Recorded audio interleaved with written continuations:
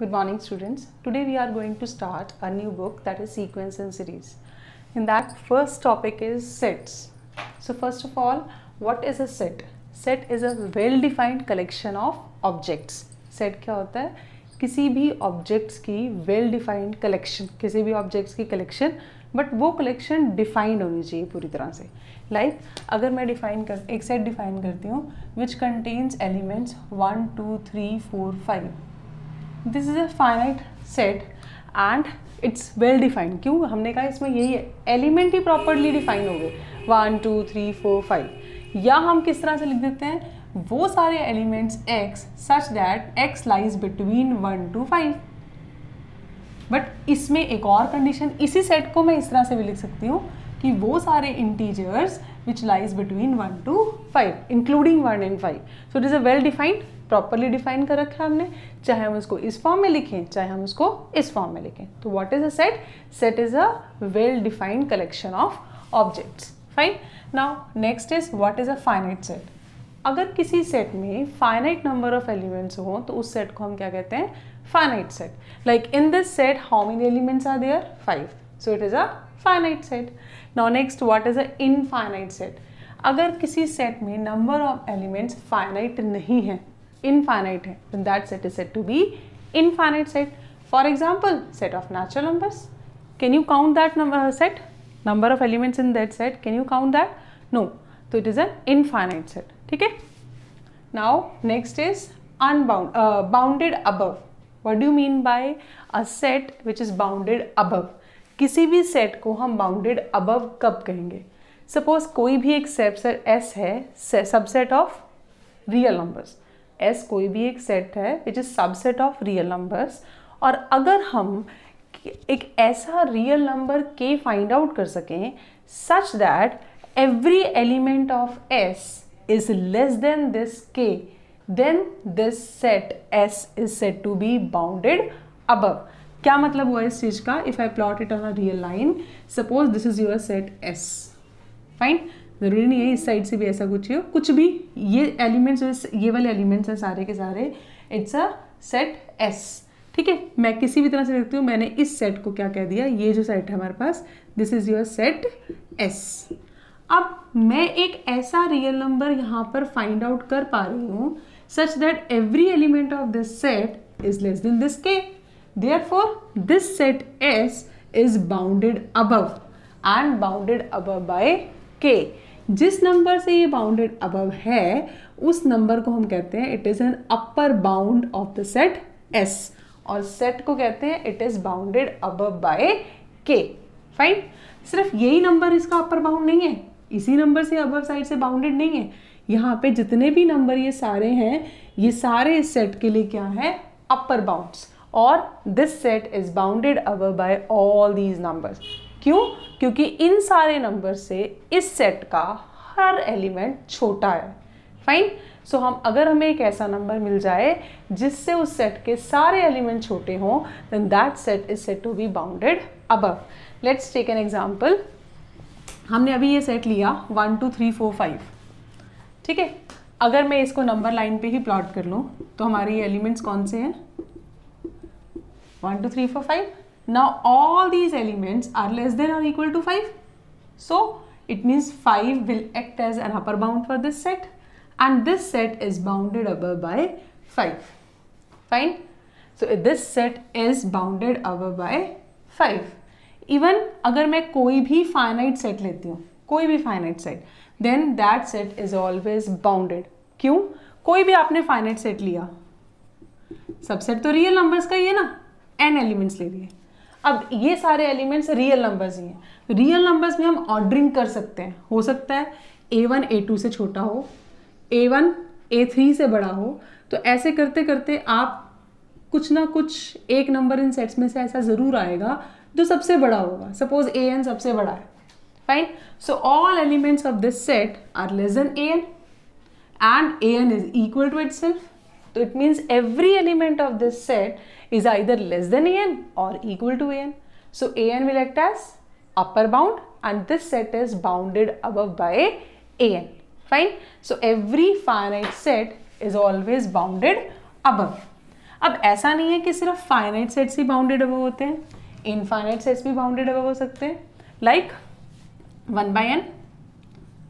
अगर मैं ये सेट लेती हूँ 1/n where n belongs to natural numbers. ना पहले तो ये सेट क्या होगा, n की वैल्यू 1 पुट की तो 1, n की वैल्यू 2 पुट की तो 1/2, 3 पुट की तो 1/3, 1/4. पहली बात तो n नेचुरल नंबर में बिलोंग कर रहा है तो इसमें कितने एलिमेंट्स आएंगे, infinite. So therefore this set is an infinite set. Is this set bounded above? Yes.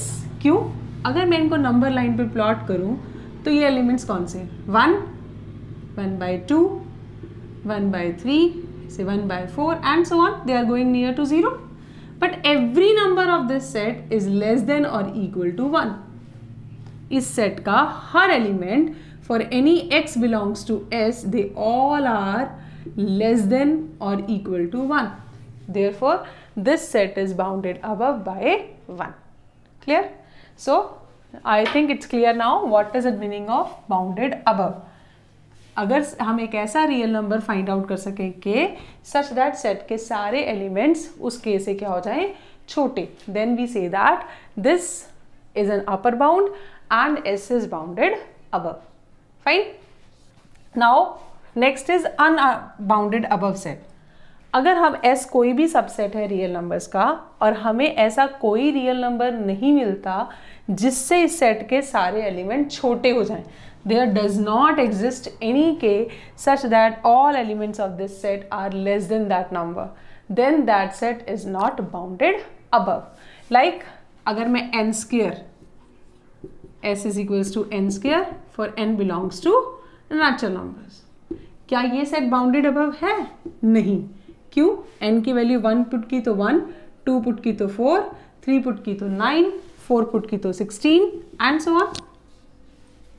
अब इसमें हर बड़े से बड़ा नेचुरल नंबर है ना, नेचुरल नंबर का स्क्वायर है, तो हमें ऐसा कोई भी रियल नंबर k नहीं मिलेगा जिससे इस सेट के सारे एलिमेंट्स क्या हो जाएं, छोटे.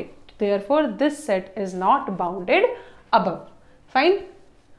Now what do you mean by bounded below? अगर हम बाउंडेड अबव की जगह बाउंडेड बिलो की बात करें, उसका मतलब क्या होगा, अगर S कोई भी सबसेट है R का and we can find out a real number k such that all elements of the set are greater than equal to that number. मतलब S सेट के कॉरस्पॉन्डिंग एक नंबर ऐसा मिल जाना चाहिए जिससे उस सेट के सारे एलिमेंट्स क्या हो, बड़े. तो ये लोअर साइड से बाउंड कर रहे हैं इस सेट को, मतलब इस नंबर से छोटे इस सेट में कोई एलिमेंट नहीं होगा.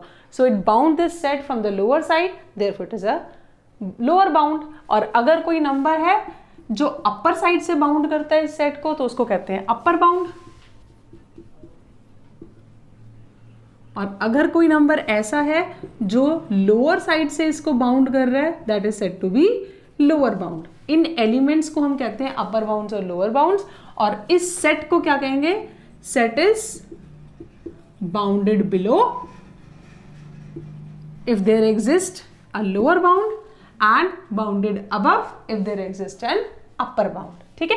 सो लोअर बाउंड अगर एग्जिस्ट करता है और यू कैन से एक ऐसा नंबर एग्जिस्ट करता है कि सारे उस एलिमेंट के सेट के एलिमेंट्स उस नंबर से क्या हो जाए, बड़े, then we say that set is bounded below because this element bound the elements of the set S from the lower side. Fine. Now हमने अभी एक एग्जाम्पल लिया था 1/n, है ना. S हमने क्या लिया था, 1/n. इस सेट में जो एलिमेंट्स थे वो क्या थे, 1, 1/2, 1/3 and so on. Now these numbers are going near to 0 and all these numbers lies between 0 to 1, है ना. तो इट मीन्स कोई भी नंबर 0 से छोटा नहीं है. अगर कोई भी नंबर 0 से छोटा नहीं है तो सारे नंबर 0 से बड़े हुए, एंड कोई भी नंबर 1 से बड़ा नहीं है. So it is an upper bound for this set and this is an lower bound for this set. Fine. तो इस सेट का लोअर बाउंड एग्जिस्ट कर रहा है, इसका मतलब this set is bounded below. Upper bound exist कर रहा है, it means it's this set is bounded above also. Fine. Now what do you mean by unbounded below?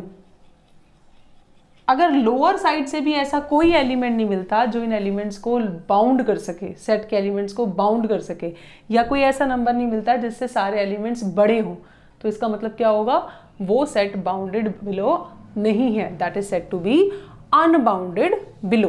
Fine. जैसे हमने अभी एक एग्जांपल लिया था s is equals to n square, that is unbounded above. अगर मैं माइनस n स्क्वायर ले लूं, अब इसमें क्या होगा, नेगेटिव नंबर्स। ये नंबर्स क्या है, -1, -4, -16, -9, -16 एंड सो ऑन। इसमें छोटे होते जा रहे हैं नंबर, तो किसी भी छोटे नंबर से कि कोई भी ऐसा नंबर नहीं मिलेगा जिससे सारे एलिमेंट्स क्या होंगे, बड़े। ठीक है, क्योंकि और छोटे नंबर मिलते जाएंगे आपको। So this set is not bounded below. Fine. Now we have studied what is bounded above and what is bounded below. Now we discuss what is a bounded set. अगर कोई सेट बाउंडेड बिलो भी है और bounded above भी है, then that set is said to be bounded set, जो दोनों तरफ से बाउंडेड हो। Like let S be any subset of real numbers and there exists some k1 and k2 such that every element of x lies between these two numbers. अगर दो real numbers k1 and k2 हमें मिल जाते हैं such that every element of this set lies between these two numbers, then we say that this set is bounded set. क्यों? हर element किसी एक number से छोटा भी है और किसी एक नंबर से बड़ा भी है, तो लोअर बाउंड भी एग्जिस्ट कर रहा है और अपर बाउंड भी एग्जिस्ट कर रहा है, then that set is said to be a bounded set. For example again वही 1/n where n is a natural number, ये सेट बाउंडेड है। क्यों? इसके एलिमेंट्स कहाँ लाई कर रहे थे, 0 और 1 के बीच में। हर एलिमेंट 1 से छोटा था या 1 के इक्वल था, और हर एलिमेंट 0 से क्या है इसमें, बड़ा। तो लोअर बाउंड भी एग्जिस्ट कर रहा है और अपर बाउंड भी एग्जिस्ट कर। It means this set is a bounded set. Fine. हम बाउंडेड सेट के कुछ और एग्जांपल्स देखें। If I take any interval, either it is closed और ओपन, अगर मैं कोई भी एक इंटरवल लूं a to b, अभी मैंने क्या लिया, close interval a to b, then every element of this set is less than equal to b and greater than equal to a. So this b will be your upper bound and this a is your lower bound. इसका मतलब ये set bounded above भी है और bounded below भी है, therefore this set is bounded. But ये जरूरी नहीं है कि किसी भी सेट का सिर्फ एक ही अपर बाउंड एग्जिस्ट करे। बी के बाद वाले जितने भी नंबर्स हैं, they all are upper bounds for this set. Why? Because every number of this set is less than these numbers. So these all are upper bounds. Fine. Similarly, किसी set का एक ही lower bound हो ये भी जरूरी नहीं है, बहुत सारे लोअर बाउंड्स एग्जिस्ट करते हैं। Even you can say infinite number of upper bounds and infinite number of lower bounds exist करते हैं। कैसे? इससे छोटे जितने भी नंबर्स होंगे, they all are lower bounds for this set, and इससे बड़े जितने भी नंबर्स होंगे, they will be upper bounds for this set. So you have infinite number of upper bounds. अगर एक भी अपर बाउंड किसी सेट का एग्जिस्ट कर जाए तो उसके इनफाइनाइटली मेनी अपर बाउंड्स होते हैं, और इनफाइनाइटली मेनी, अगर लोअर बाउंड एक भी एग्जिस्ट कर गया तो infinitely many lower bounds exist करते हैं। ठीक है। What is unbounded set? किसी भी सेट को अनबाउंडेड कब कहेंगे? Either it is unbounded below और अनबाउंडेड अबव। अगर दोनों में से किसी भी एक साइड से कोई सेट अनबाउंडेड है, then that is said to be an unbounded set. For example, अगर मैंने सेट लिया नेचुरल नंबर्स का, फाइन, इस सेट में एलिमेंट्स क्या हैं, 1, 2, 3 एंड सो ऑन। इस सेट के सारे एलिमेंट्स 1 से तो बड़े हैं, 1 से बड़े या 1 के इक्वल है, तो 1 is a lower bound. It means this set is bounded below. But ऐसा कोई नंबर नहीं मिल रहा हमें जिससे इस सेट के एलिमेंट्स क्या हो, छोटे। इसका मतलब it is not bounded above, it is not bounded above, और you can say it is unbounded above. तो किसी एक भी साइड से अगर कोई सेट अनबाउंडेड हो गया, then that set is said to be unbounded. Fine, bounded के लिए दोनों तरफ से बाउंड होने चाहिए, अनबाउंडेड के लिए किसी एक तरफ से भी अनबाउंडेड हुआ, it means that set is not bounded. Clear? Now next is greatest element. किसी भी सेट का ग्रेटेस्ट एलिमेंट का क्या मतलब है? सपोज आपके पास कोई भी एक सेट है, उस सेट में जो सबसे बड़ा एलिमेंट होगा, उस हम एक एग्जांपल ले लेते हैं। Suppose again we can take 1/n और we can take a finite set. इस सेट के सारे एलिमेंट्स 6 से छोटे हैं या 6 के इक्वल हैं, so this is the greatest element of the set. Greatest element is always an element of the set. ऐसा एलिमेंट उस सेट का जो सारे एलिमेंट से क्या हो, बड़ा, उसको हम क्या कहेंगे? Greatest element of the set. Now similarly what you mean by least element of the set? जो उस सेट का सबसे छोटा एलिमेंट होगा। लाइक सारे एलिमेंट्स इस 1 से क्या है इस सेट में? बड़े, तो 1 is said to be least element of the set. The main thing you have to remember, greatest and least element अगर एग्जिस्ट करते हैं तो वो उस सेट के ही क्या होंगे? एलिमेंट्स होंगे। Fine, the elements of the set which are greatest among all the elements of the set और least among all the elements of the set, they are said to be greatest element और least element respectively. मतलब जो सबसे बड़ा element है उस set में से उसको ग्रेटेस्ट एलिमेंट कहेंगे, जो सबसे छोटा एलिमेंट है उसको हम लीस्ट एलिमेंट कहेंगे। फाइन।